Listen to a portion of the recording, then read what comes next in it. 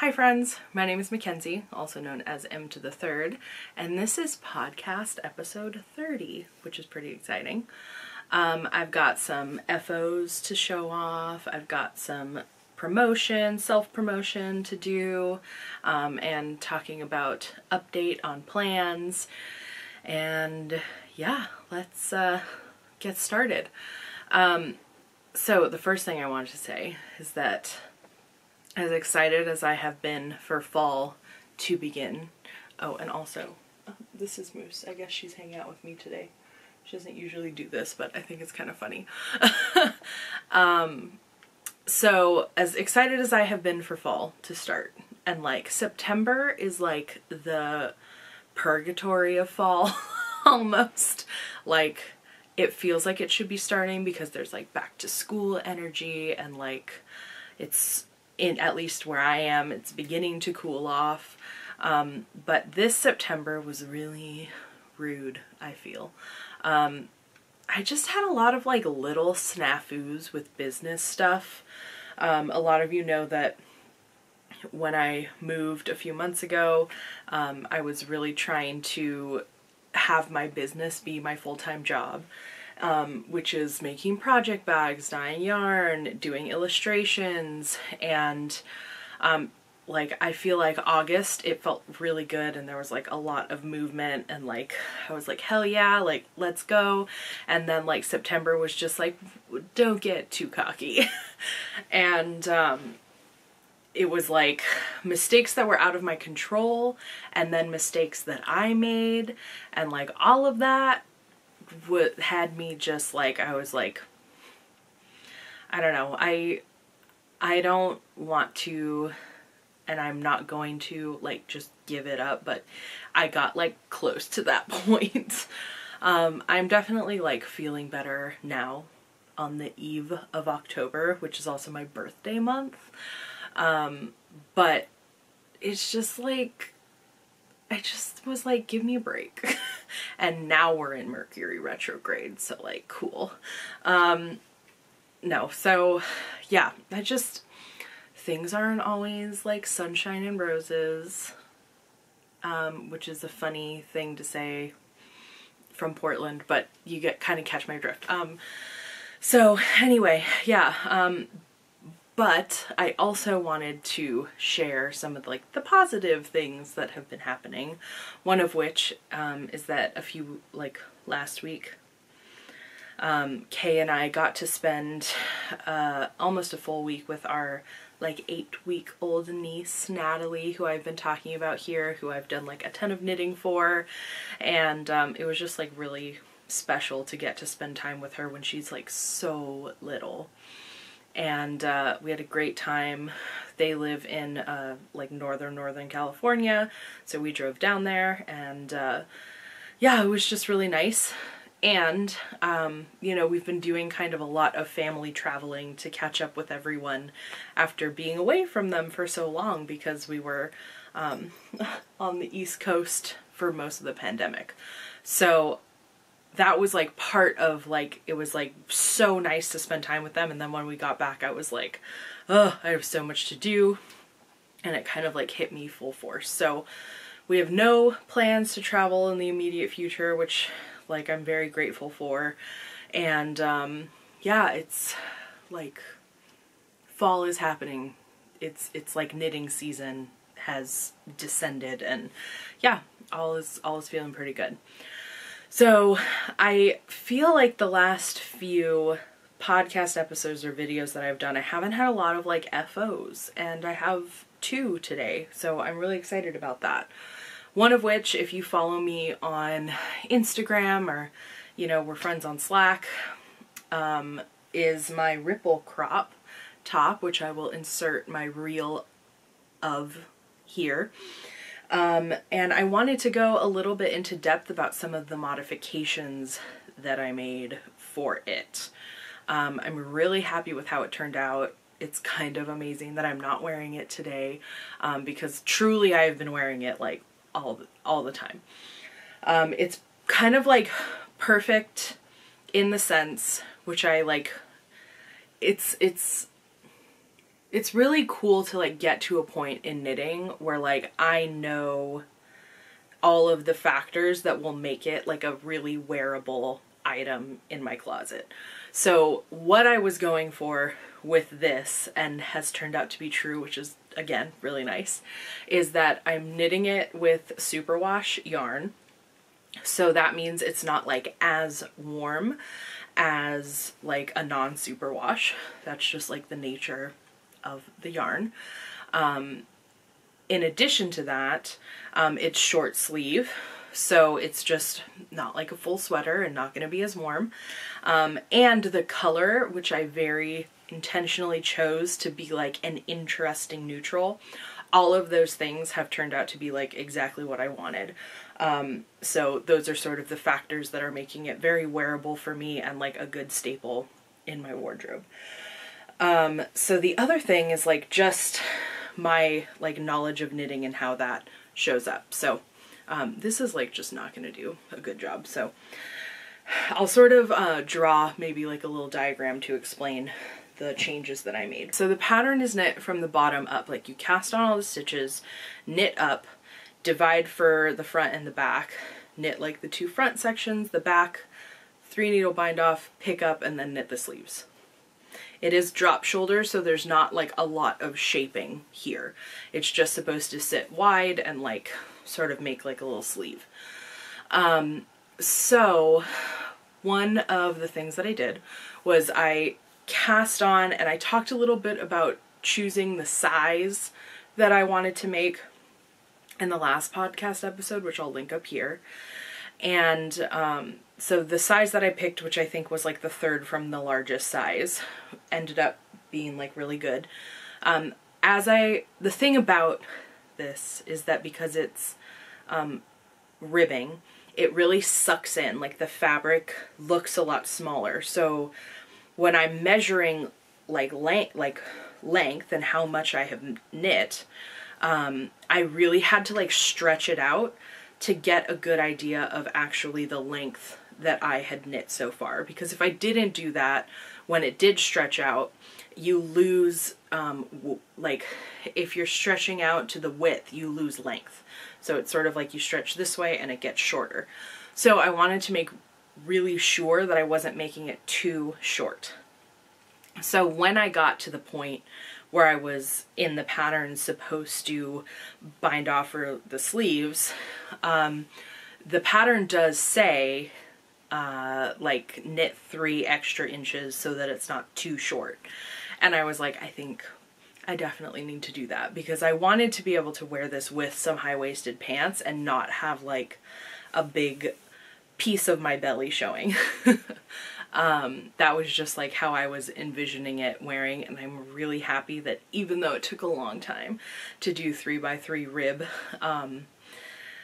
3 extra inches with that many stitches, it worked out really, really well. So I added the 3 inches as per the pattern, but when it got to the point where I was supposed to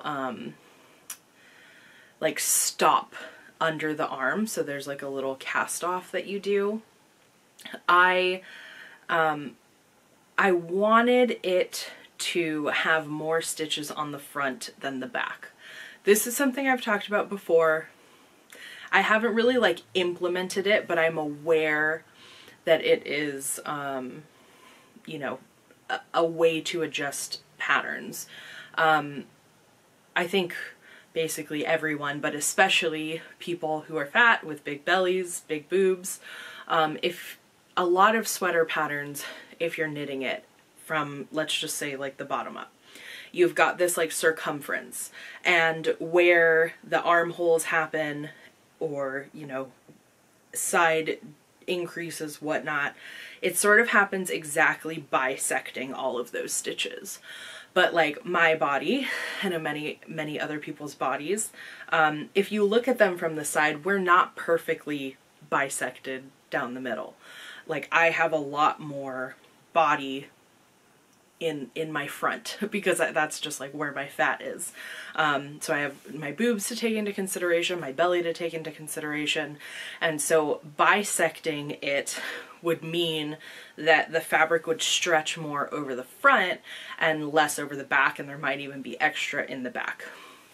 And so taking that into consideration, instead of just cutting those stitches like down the center, I decided to use basically the pattern instructions for like the largest size for the front half, and then like 2 sizes down the other way, so one of the smaller sizes for the back half. So there are quite a bit more stitches on the front than the back. I will hopefully include some diagrams here so you can get an idea, and I hope that it made sense the way that I explained it. But that ended up working out really well for me in terms of fit, and I'm really happy with how it worked out. So hopefully, like, that's something that I've like known, but a lot of times when I'm knitting have just not wanted to deal with. So yeah, I'm definitely gonna continue doing that, because I have another pattern where I did not do that even though I had thought about it, and it really like flares in the back.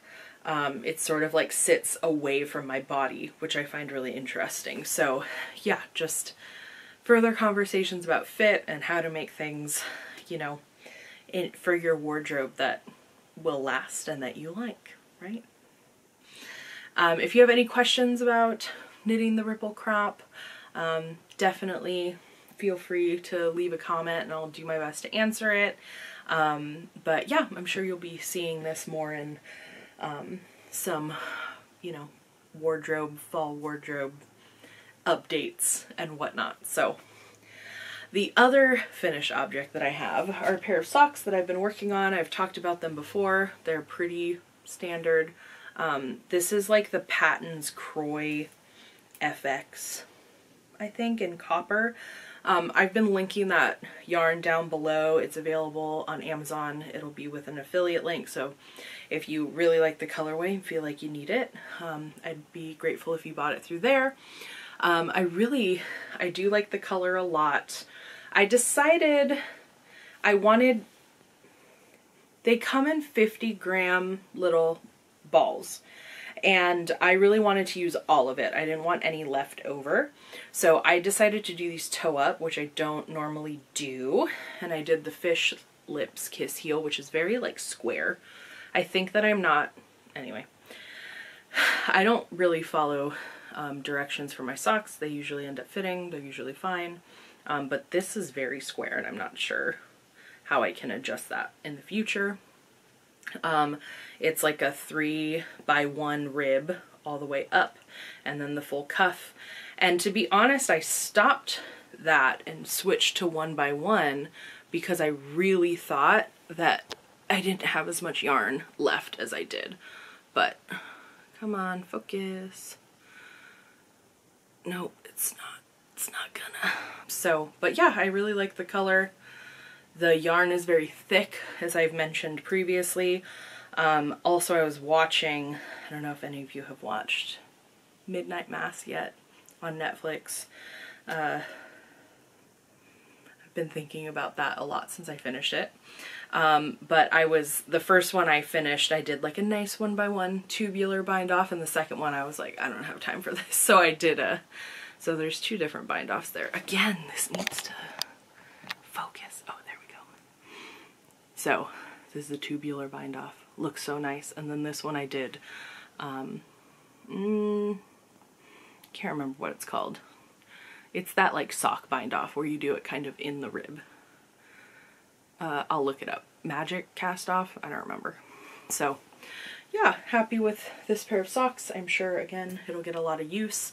And speaking of socks, a while ago I showed some mending that I had done on some socks, and when I did that I was kind of like, how do you know when a pair of socks is past the point of mending? And at the time I was just kind of curious about what other people thought. I hadn't really gotten to a point where I was ready to get rid of some socks, but one of the pairs that I mended just like isn't holding up. And so I'm sort of like, all right, it's time to say goodbye. And so I thought I would sort of bring back that conversation and show you what my point of no return is. So these are the socks. I looked it up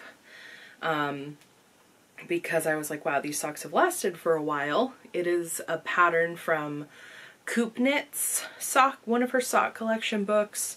I got this like rainbow mini set from a yarn festival in New England, and I've had these socks for 3.5 years. I have mended them, which I have talked about. I like was really happy with my little patches. But this yarn is just straight up not sock yarn.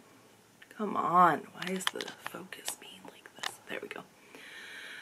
It's just not, it's not a sock yarn, so it didn't wear very well. It's very thin, and so I put these on the other day, and both of the heels like immediately just like blew out. So this is the heel on one sock, and this is the heel on the other sock. And I had even reinforced that one a little bit. So I think I have realized what my, you know, the end of a sock's life looks like. And I think it's this. I really like this top part, and like I could also just like undo this and finish the foot in another yarn, but I can tell that there's some wearing happening up here too. The minis, which are a nylon superwash, like a nylon merino superwash, are holding up okay, but this middle yarn, which is spin cycle, is just not a sock yarn, and that's okay. So yeah, I feel like 3.5 years, like, you know, I'm happy with that, and like the parts that I reinforced are still holding up. And I think I've learned a lot since knitting these socks. I mean, I know that I have socks in my collection that are older than these.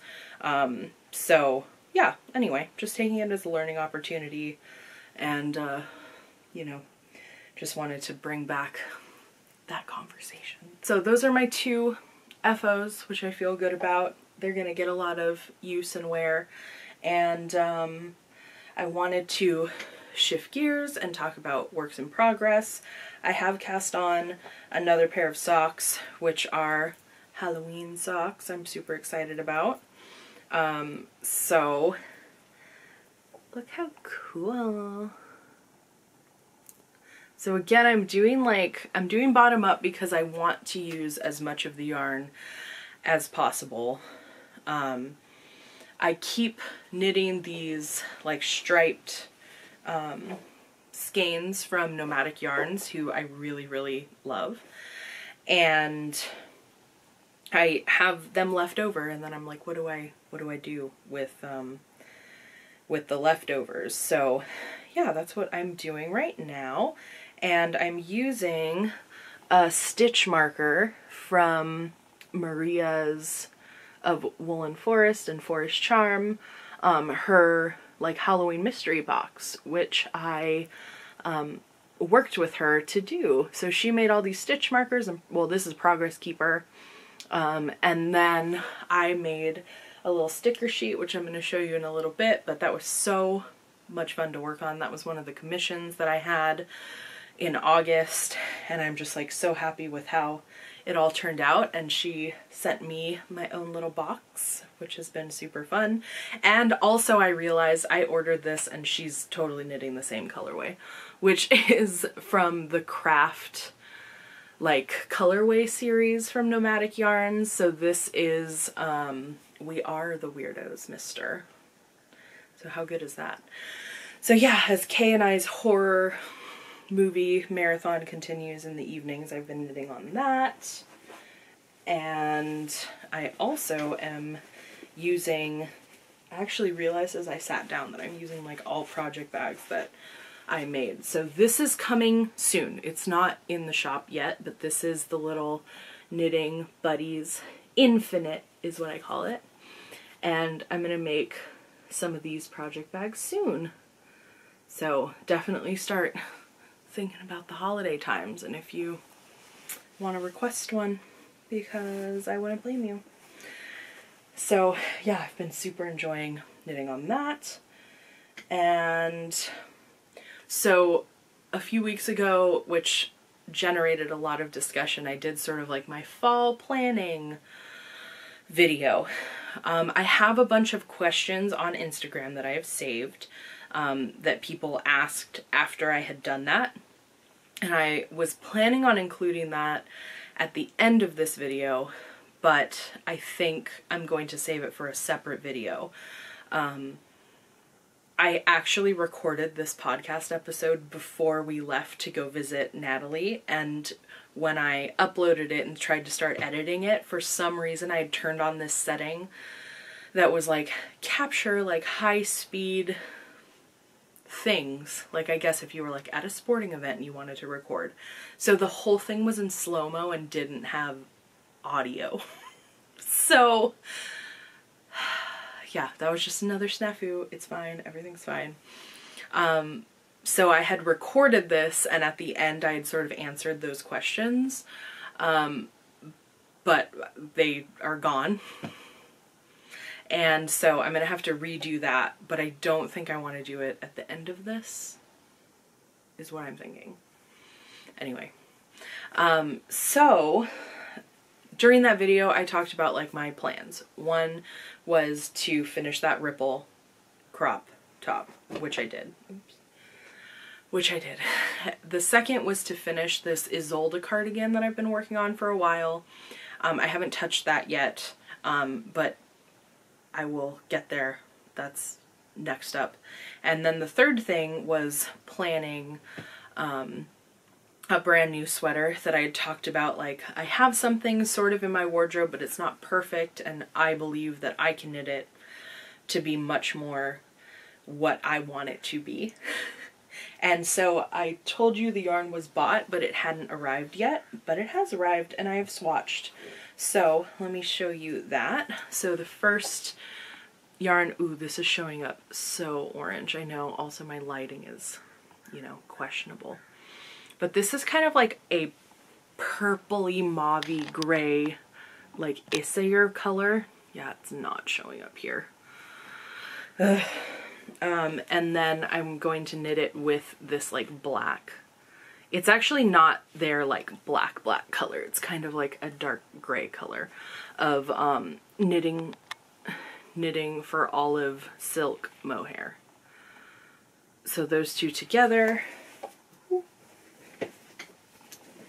And this is my little garter swatch, since it is knit in garter stitch. Oh, come on. So I haven't blocked it yet, but I think that the Issayer is gonna really like, yeah, do you like that onomatopoeia for like bulking out? And this color really, I don't feel like it's doing a great job, but I really like the way it looks together, and yeah, I'm pretty excited about that project. So I sort of, as I was like knitting the swatch and like thinking about just doing another fingering weight sweater, which is what I like to wear and also what takes the longest. So I think it's very possible that this will not be done until like next cold season, like a year from now. And that's okay, because I know I will wear it a lot. And there's some other stuff that I have been thinking about, like beginning to work on.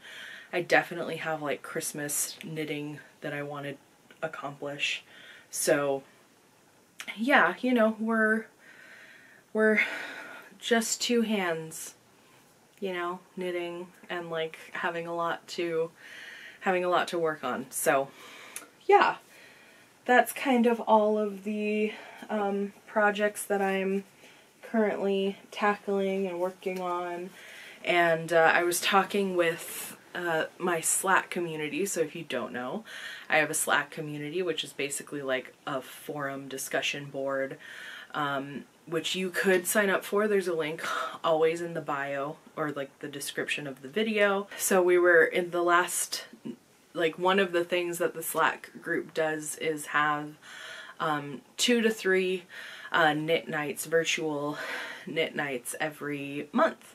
And so the last one I was talking about how, as I was sort of getting ready to record this podcast episode, that I really had only worked on the one thing, and that's like the only thing that was done. And, you know, they were all like, yeah, but that's like relatable. And I was like, well, I appreciate that. And I do consider myself a pretty fast knitter, but I've also like, I think that about like several things have happened. One is that I'm not, like when I finish something, I want it to be done right. And in the past, I have like sometimes even sped through to finish things, not even like for the podcast, just like in general, because I'm so excited for it to be done. And then I haven't like paid attention to, you know, like I've already, like just taking my time to like figure out an alternative way of knitting it and doing an alteration so that it fits better. And I'm getting better about like slowing down and, you know, making sure that it fits, because that is the point of like, and one of the reasons why I knit, so that I, you know, can make something that will be perfect for me, will last as long as possible, etc., etc.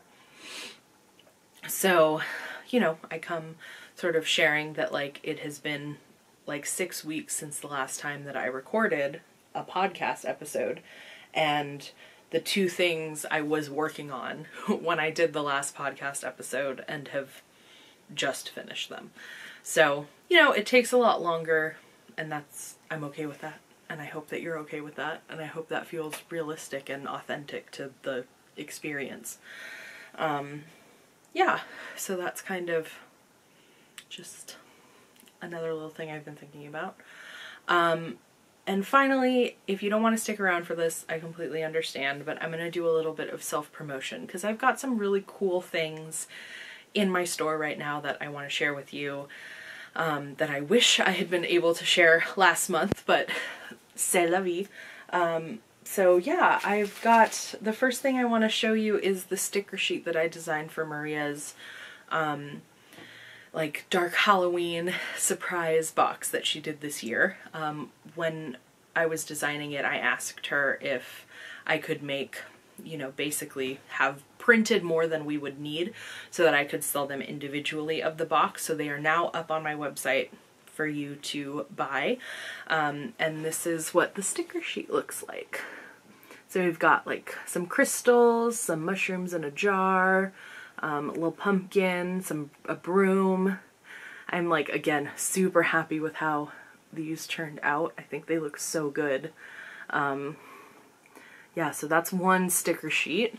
The other one that I did is this cute little like jack-o'-lantern squash pumpkin sheet. So we've got all these little like characters, and this is printed on a clear vinyl. It's still matte, like the finish is matte. That's like my favorite finish to do, but I think they turned out really cute. Just all these little guys. This sticker sheet is called the squash squad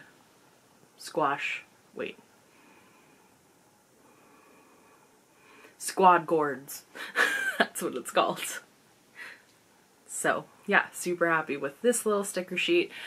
Both of these are $6 each, and they do have free shipping within the US and only like the price of an international stamp for those who are international. So it's a nice way to get yourself a little something. And because like nothing is going right, when I was trying to focus in the last like 5 seconds of the video that I took, I accidentally turned the record off, so I didn't get my outro. So I wanted to show you show you just a couple more project bags that are currently on the website, which are, oh my god, these bags for Latinx Heritage Month that I'm really excited about. So we've got this color and this color here. Both those are super cool, so those are listed on the website. Yeah, I'll definitely talk to you soon, and that's it for me. Bye.